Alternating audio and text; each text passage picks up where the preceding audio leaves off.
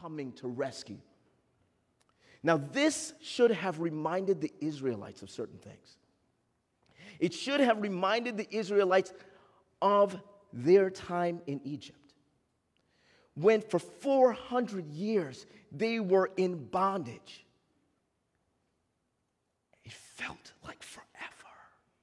It felt like they would be in this for the rest of their existence. But God came. God came through and with a mighty hand brought the people of Israel out of Egypt. He proved his greatness. He proved his faithfulness to Abraham and the promises that he had made. As the messenger runs with these promises to Israel, and as they share it among each other, they should remember what it was like for them when they got into the land of Israel. How at the beginning, when Joshua and the other leaders were around, they were obedient to God. But then when Joshua died, and some of those other leaders died, they forsook the God that they were supposed to fear. Now, if you look up fear, and you try to get a definition of fear in the dictionary or in the Bible commentary, it will say something like majestic awe or reverent awe or something like that. I want to give you a picture of the kind of fear. We just dealt with some tornadoes here in the Midwest. And I want you to think of a tornado. You're standing in the middle of a street, and in front of you, way ahead, all the buildings and trees and cars that used to be there are gone. And coming toward you is this whirl of power heading directly toward you. It's covering up as much as you can see. It's about a mile wide and coming at you at about 70 miles an hour. The trees that were in the way are nothing but toothpicks. And the cars are crumpled up masses of metal and broken glass. Houses and buildings are bricks and pieces of wood. And it is coming toward you, and you know there's no place to run. You run to the left, you run to the right, you run behind you. It doesn't matter. Death is coming, and there's nothing you can do about it. You whisper a prayer, not for help, because right now nothing can help you. You whisper a prayer because you know that after a short moment of intense pain, you will be before God. You start to feel the winds whip on your clothing and on your face. You feel like it's going to strip everything from you.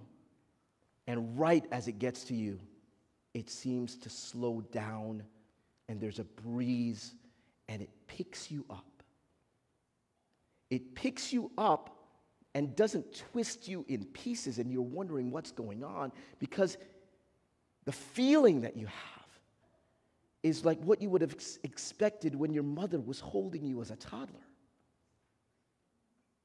And you are in this thing, and you're seeing the what was cars and what was buildings and what was people, but you're safe.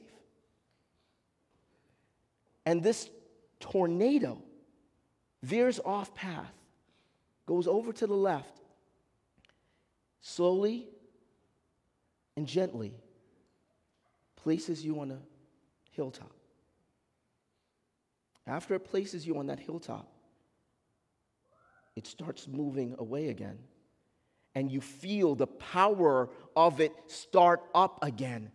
And the winds whipping at 350 miles an hour or something like that, and going back to its original place. You can look to the left and see that what was once a city is now nothing but clear ground.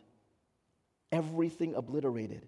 It goes back to where it picked you up and continues on its path of complete destruction. What you're feeling at that point is the fear of God. You're beginning to feel the fear of God. And that's what the Israelites were supposed to have. They were supposed to recognize that the most creative and destructive force of the universe was their rescue and help and hope. And that there was nothing that could prevent their destruction except the one who could potentially destroy them. That's what they were supposed to feel. That's what they were supposed to know. And yet, they turned to pieces of stone and wood and bowed down to it. And God wasn't having that.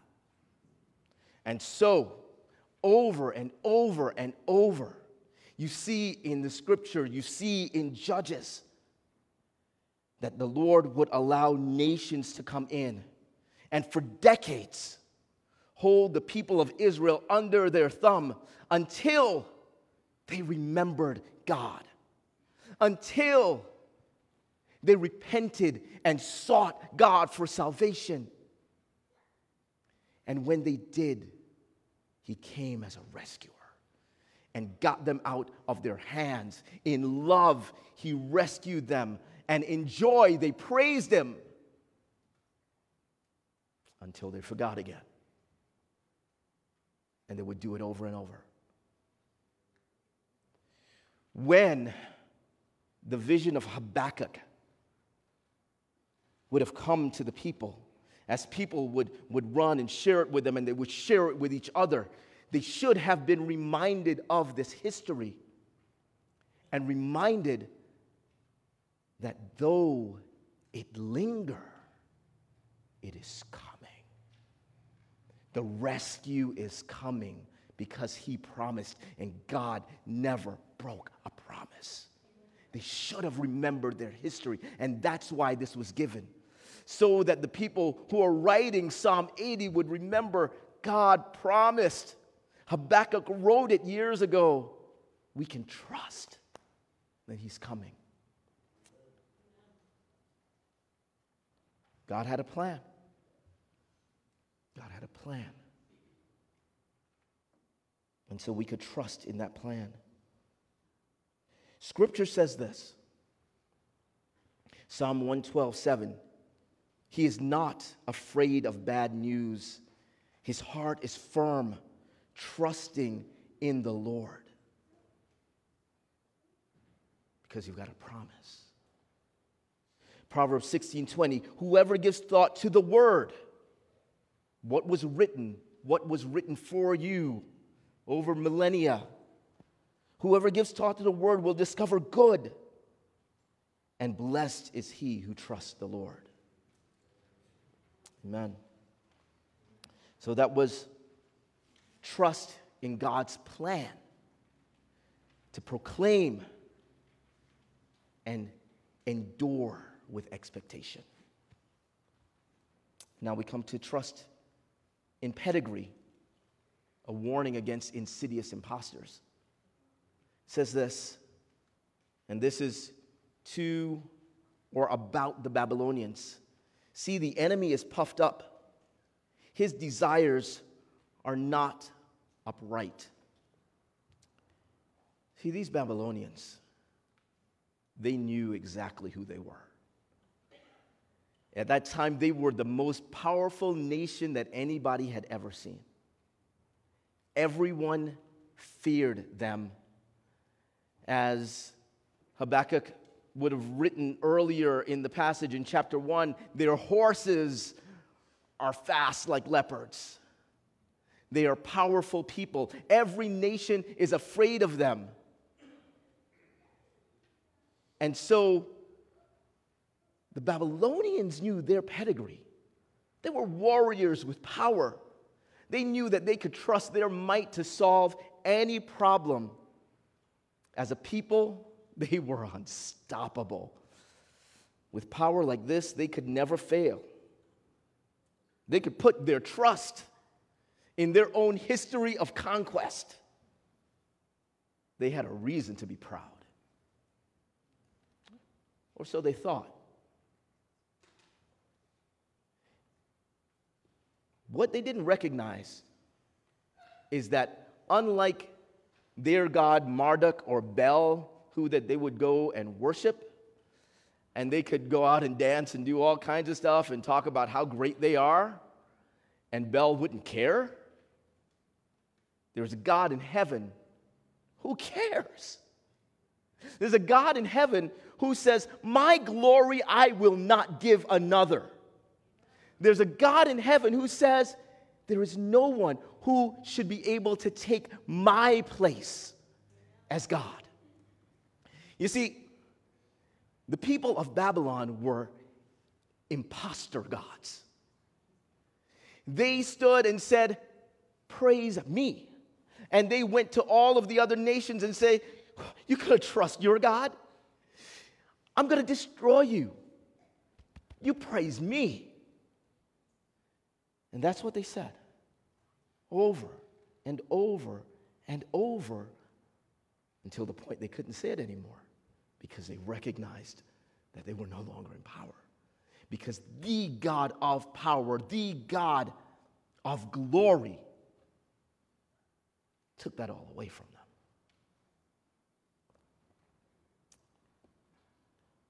Proverbs chapter 16, verse 5 says this: everyone who is arrogant in heart is an abomination to the Lord.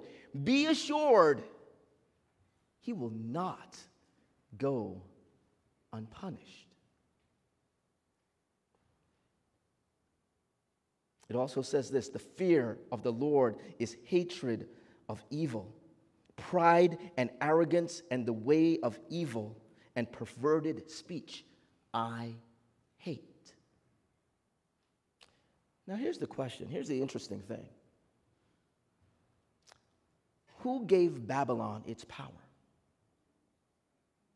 You can answer. God. Babylon would have no power except for God. Now, they could have worshiped God because of that power, but they chose to worship themselves. And oftentimes we are in just the same position. We look at our pedigree.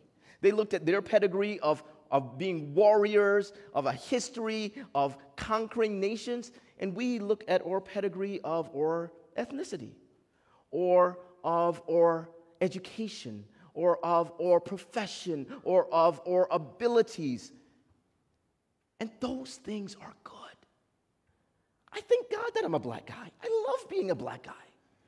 Praise God that I'm a black guy. Right? But you can say the same thing. Praise God that I'm a white woman. Or praise God that I'm a Latino guy. Whatever you are, praise God. God has created beauty in the variety of the ways that we look, or the abilities that we have, or the education that we have, or the things that we can do, or even the things that we can't do. God has created beauty in all of it, and in all of the things that we have, and in all of our pedigree. We can say, praise God.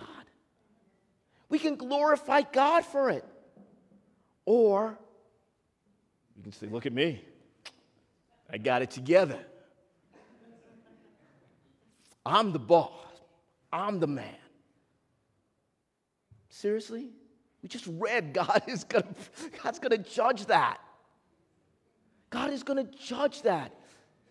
He created all of the wonderful things that we can see and experience in each other For us to look at him and say, oh God, you are amazing. Look at all the beauty that you have created. I stand here and I look out and I praise God for all of the beauty that I see in front of me. I'm not going to go up to you and say, man, you should be God because you're so great.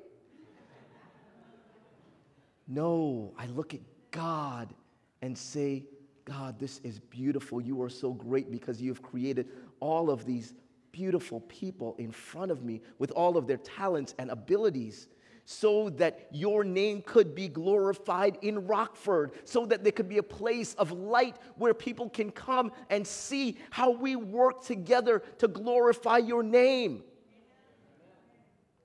That's what you are here for. That's what your gifts and talents and abilities are for. Your pedigree should be a point of praise. Glorify God for your pedigree. Don't trust in it. So as we've looked at pedigree, we look at trust in God's preservation. Trust in God's preservation, which is a revelation of salvation's source. It's a revelation of salvation's source, and it's that one little line. That one little line in Habakkuk chapter 2, verse 4, the second part of it.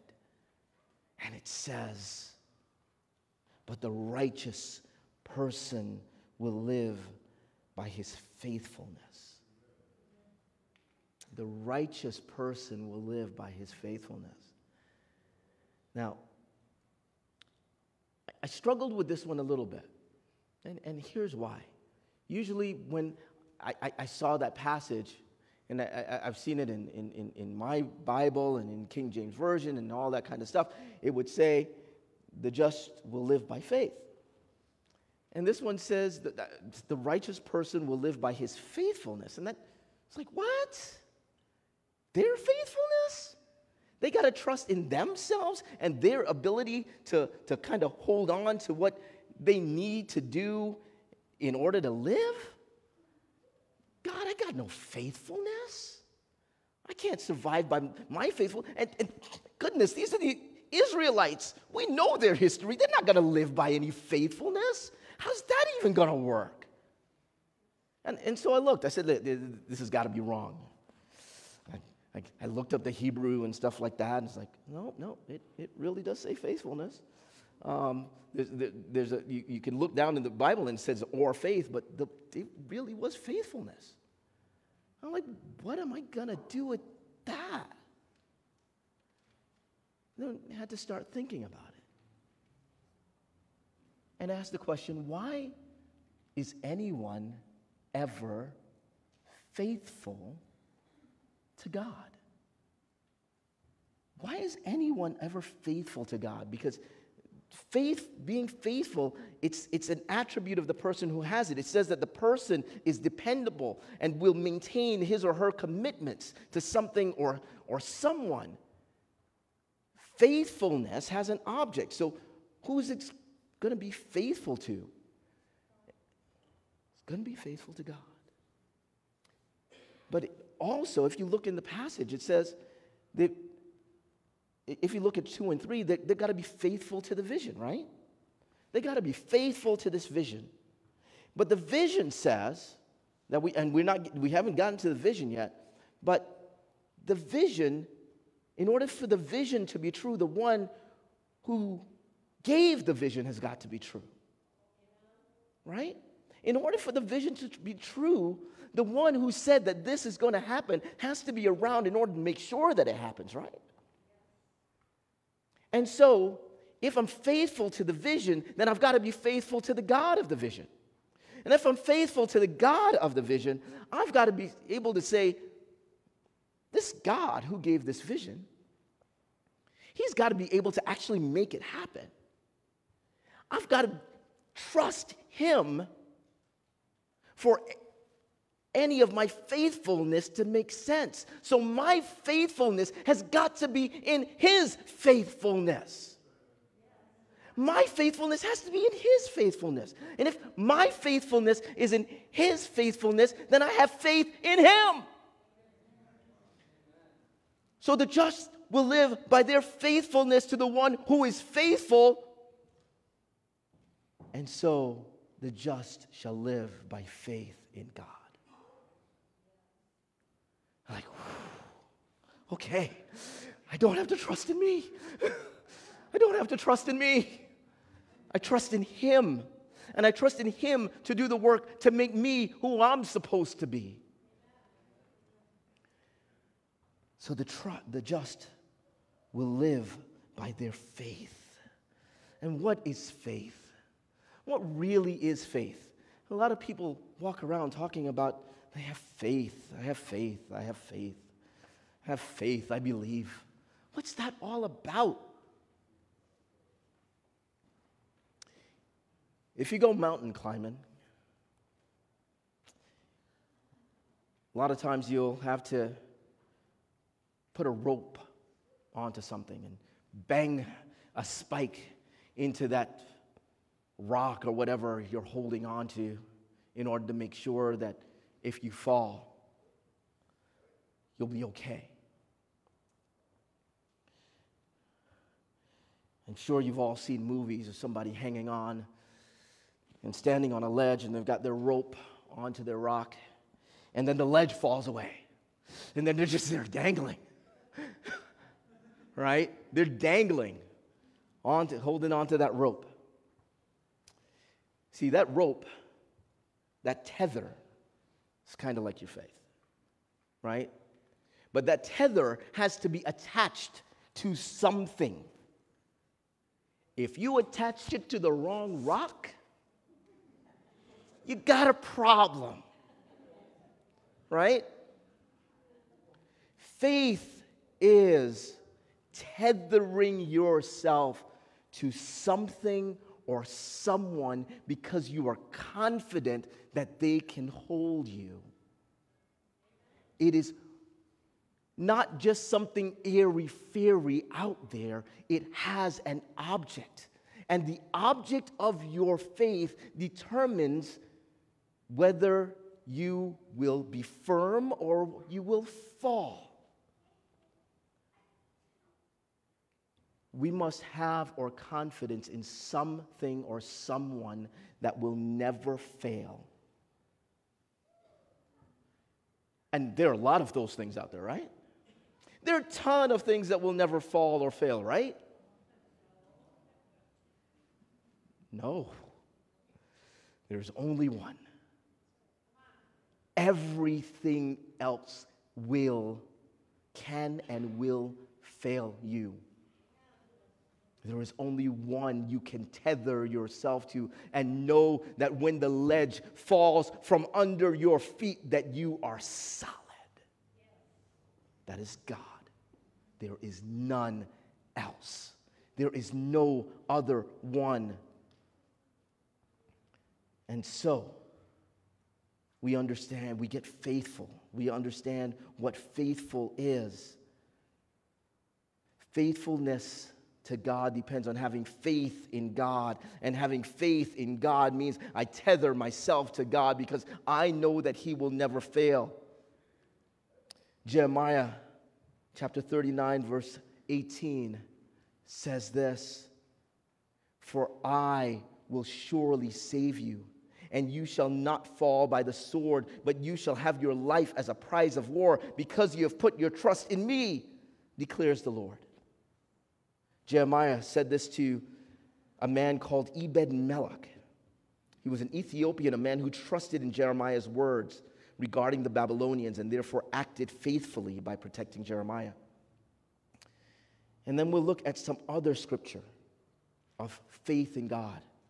Psalm 9:10, it says, "And those who know your name put their trust in you. For you, O Lord, have not forsaken those who seek you." Psalm 22:4, "In you our fathers trusted. They trusted and you delivered them." I also want to tell you one more thing about faith, right? There's one more thing. Faith is not, as some people say, believing when you have no proof. If that's your faith, I'm sorry for you. Your faith as a believer should be, I trust because I have experience. See this verse right here? In you our fathers trusted. They trusted and you delivered them. And so you can say, they trusted you and you delivered them. I can trust you. I will trust you. And we've seen it throughout Scripture. God has proven who He is over and over and over and over. We trust Him. And so now that we've got faith, then how do we live by faith? We're kind of going backwards. The just shall live by faith. We've got faith. How are we going to live by faith? And that story, and that what I just mentioned that in Jeremiah about Ebed-Melech, and we're going to read that again.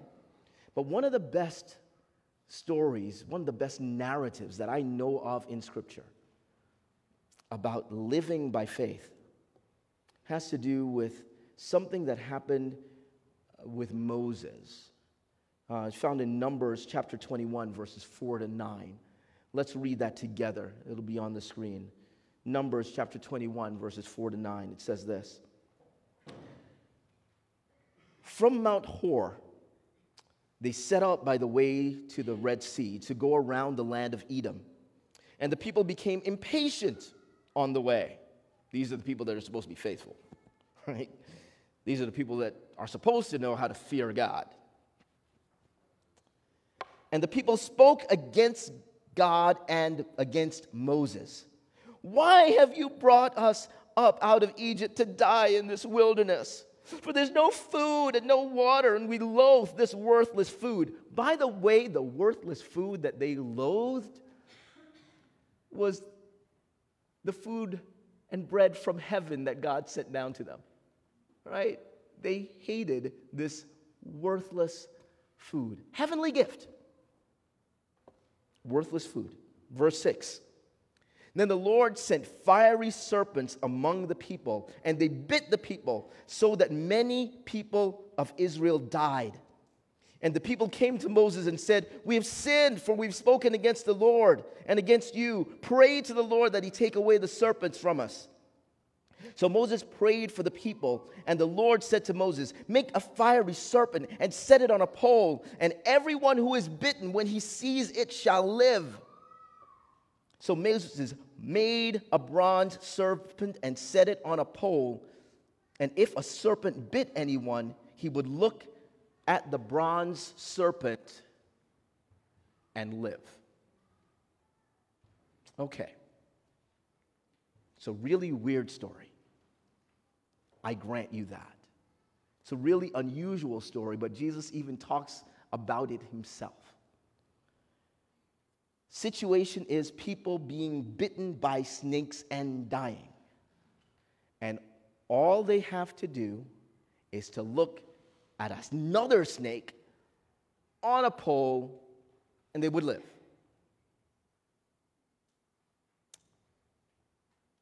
Now, if I were there and I'm being bitten by snakes, I don't know if I would have the faith to look up at this bronze serpent. I don't know. I'd be more concerned about looking at myself like, I'm going to die. And it really hurts. Right? But all they had to do was look, and they would live. What they had to do was look and live. They needed to take their eyes off of their situation and focus, pay attention to something completely different. They had to take their eyes off of themselves and say, I will look to this thing that God said. And then they would live. It's a really unusual thing. But then Jesus takes that story for himself and said, like the serpent that Moses lifted up in the wilderness, so too must the Son of Man be lifted up, and I will draw all people unto me. And the same thing that was true of that bronze serpent is true of Jesus. That we look and we live. Now, it doesn't take a lot of effort to look, does it? It's not a hard thing to turn your attention to something else, typically. But if you are walking on water and waves are clashing around you, sometimes you take your eye off the prize. Right? You remember Peter? If it's you, Lord, let me come out and walk with you. And he's looking at Jesus, and Jesus says, yeah, come on. Gets out of the boat, and he's walking on water. How cool is that?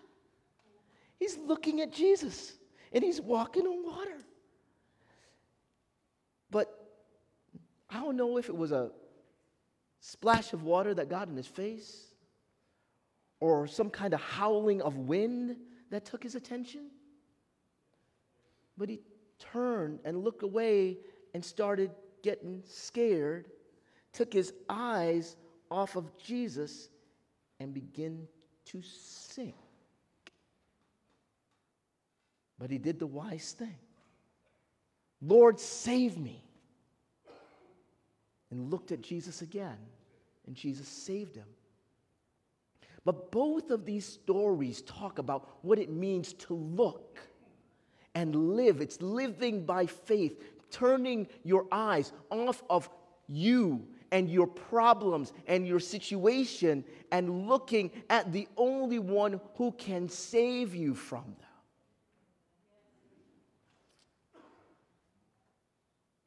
It feels like it shouldn't be hard, but it is.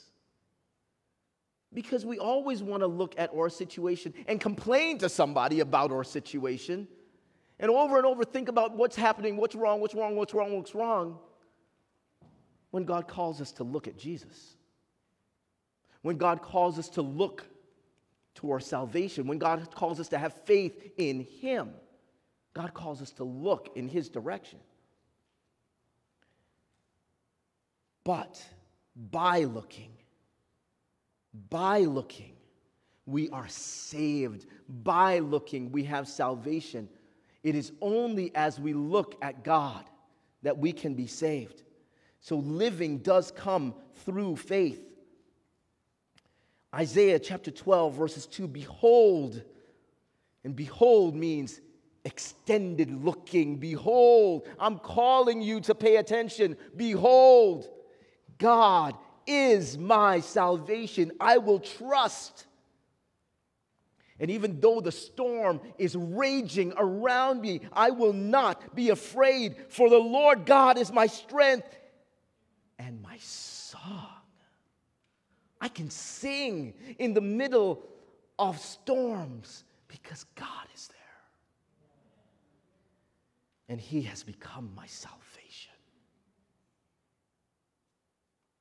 And once again, Jeremiah 13:18, for I will surely save you, and you shall not fall by the sword, but you shall have your life as a prize of war, because you have put your trust in me, declares the Lord.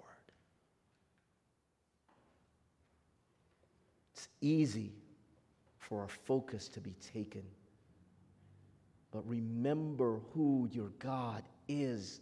Remember the image of the powerful tornado. There is nothing and no one that can stand in His way. Look at the greater power. And now we got to faith and living by faith. Now we get to righteousness by faith. The righteous person shall live by his faith.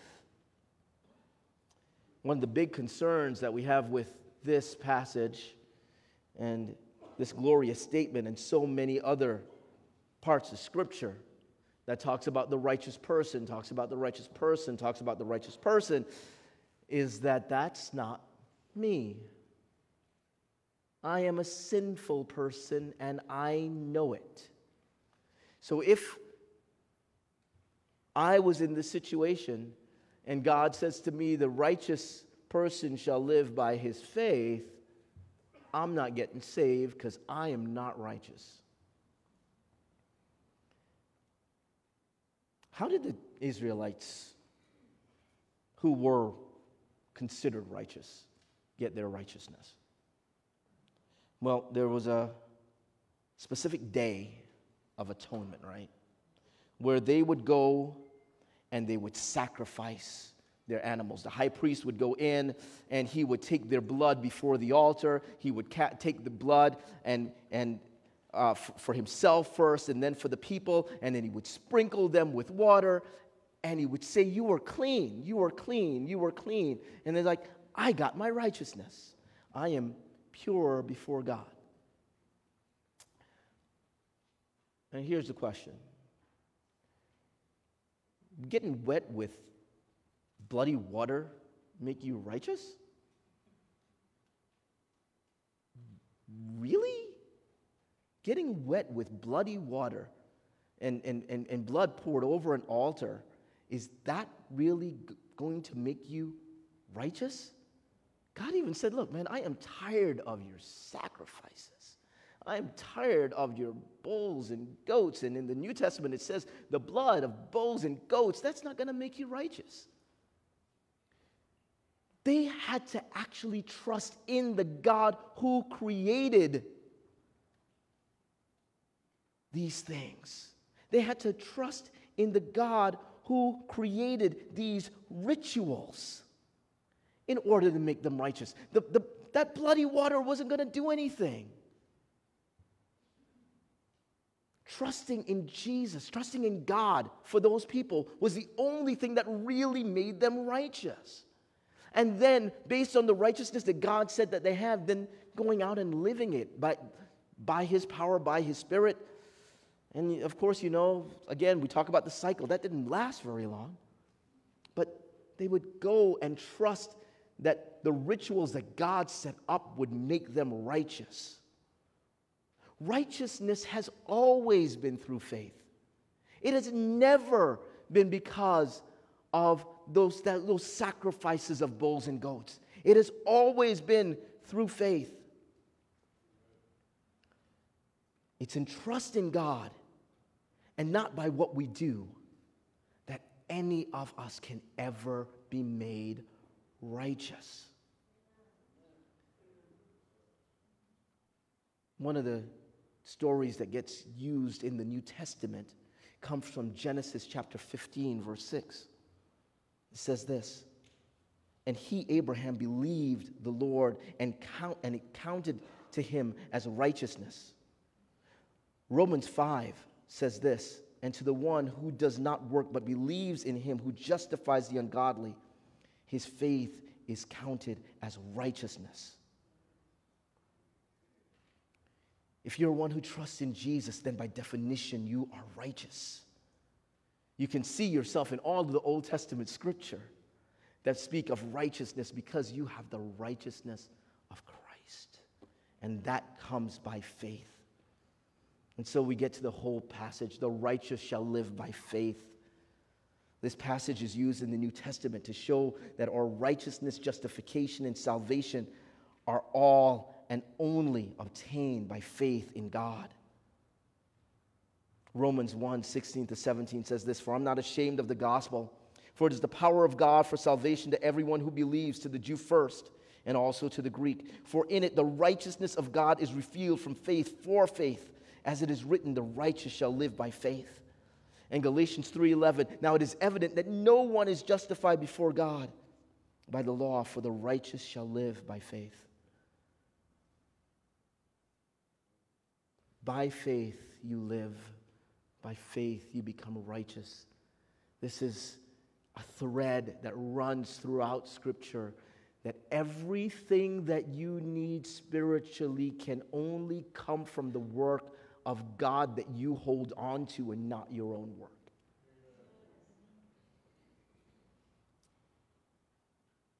There's trust in possessions as well. That's also seen here. Won't spend too much time on this. But it's a condemnation of treasonous traitors. It says this, indeed, wine betrays him. He is arrogant and never at rest, because he is as greedy as the grave, and death is never satisfied. He gathers to himself all the nations and takes captive all the people. The Babylonians, in celebration or what, would take on wine and drink wine and enjoy wine. But Proverbs 20 says wine is a mocker, strong drink a brawler, and whoever is led astray by it is not wise. And yet, and you'll read, and as Pastor Dave will teach, you'll see that wine would become part of their downfall as well. Or it could be wealth. They had lots of stuff. There was a lot of stuff that they had. They captured everything. They were taking people's wealth and taking people, making them slaves. Could they trust in that? They might have. But Scripture says this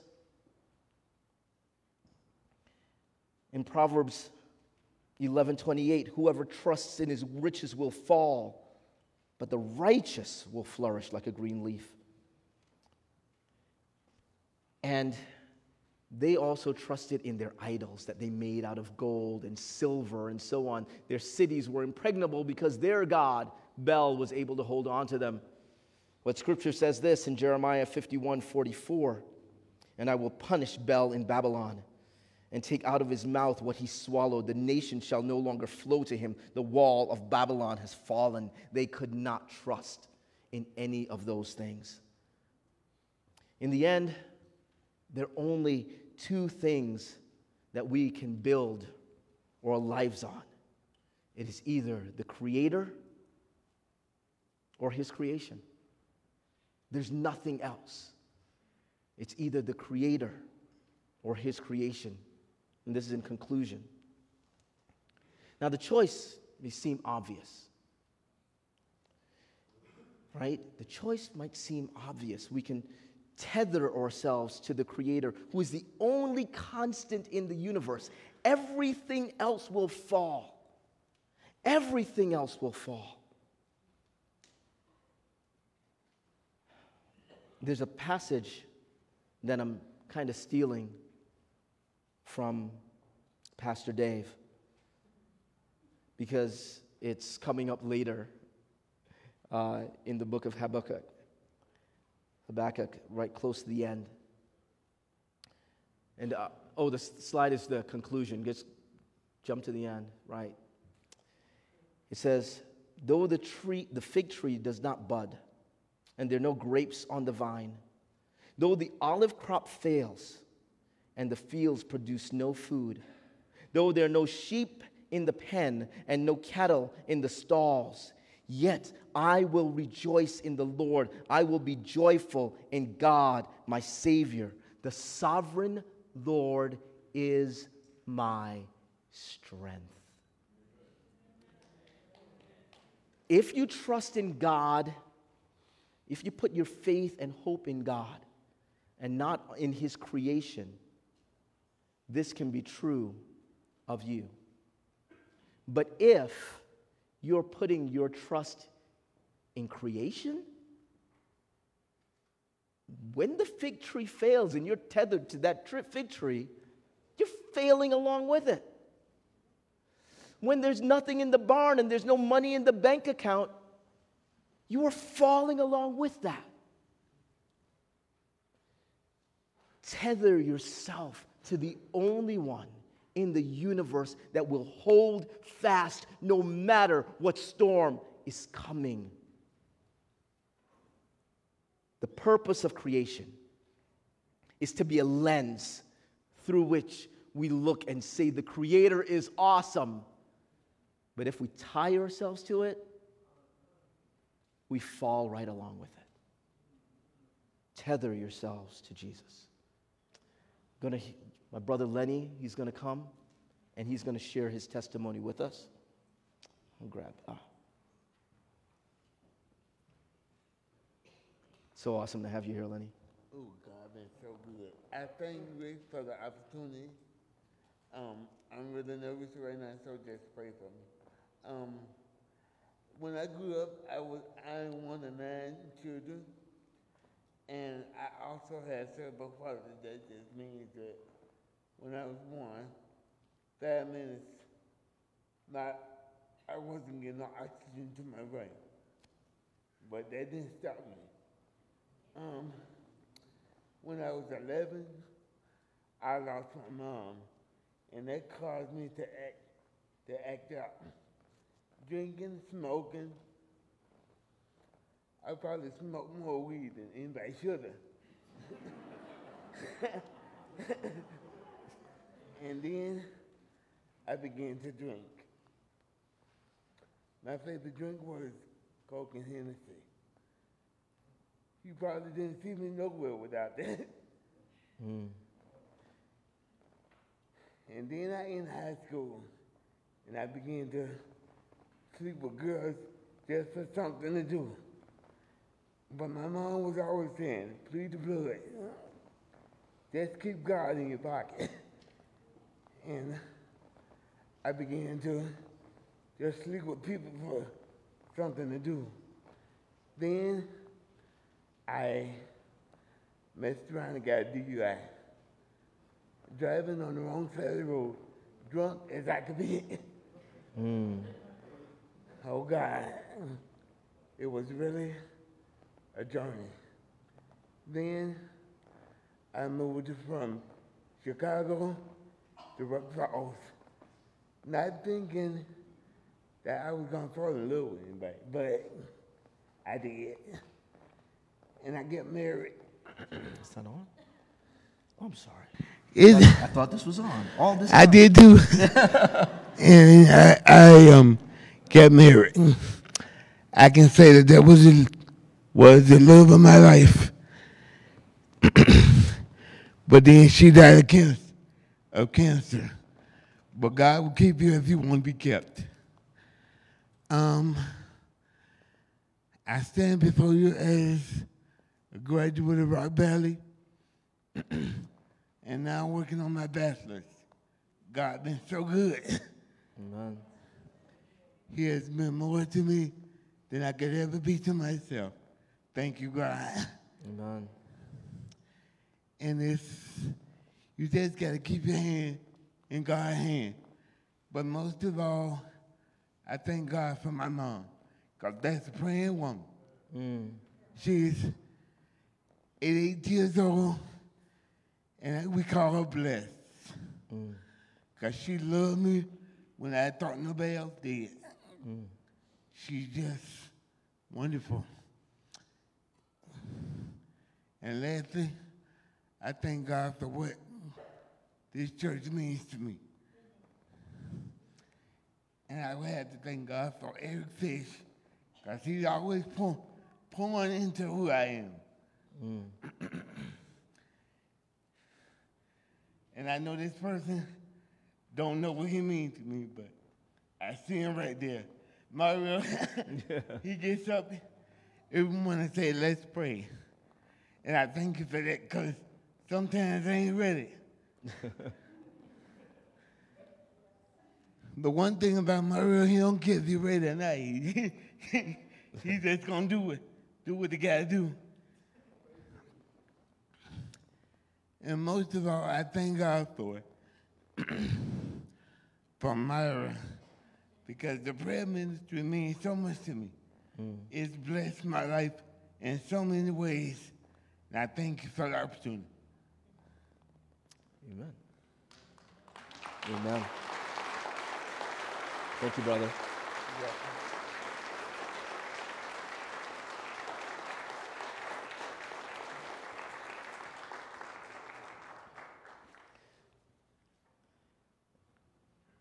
Sometimes, like the people of Babylon, we might hold on to things that not worth holding on to, whether it's sex or drugs or possessions like they did. But what do we place our hope in? What is our hope? Now, we can ask the question, what is hope? Right? It's a word that we toss around all the time. We can have hope that a certain football team that will remain nameless will actually win the Super Bowl this year. That's lost hope. I did not mention any names. Right? But hope is the eager expectation that something will occur, right? Could be anything. Something will occur. Habakkuk had hope. But he didn't just have hope. He had godly hope. And godly hope is different from just hope, because godly hope is the eager and unwavering expectation that God's promises will occur based on the character and sovereignty of God and empowerment by the Holy Spirit. So it's not just the hope that you see on the screen. There's godly hope. But we have more than even just godly hope. We have Christian hope. And Christian hope is even better, because Christian hope is that eager and unwavering expectation that God's promises will occur. They're not just based on the character and sovereignty of God, which is overwhelming already. It is also based on the finished work of Christ. Wow! We can hold on. And we're also empowered by the Holy Spirit to hold on. Now, I know you look at this and some of you might have some concerns, because this unwavering expectation, it's like, man, my expectation wavers all the time. It wavers all the time. But it's kind of like the sun. Even at nighttime, the sun is still there. Even on the cloudy days, the sun is still there. That expectation is based on you looking at Jesus. Continue to look at Jesus. Look at Jesus and be transformed as you look. And tether everything in your life to Him. And you will be called righteous forever. And you will live forever, because your hope and trust is grounded on something, someone immovable.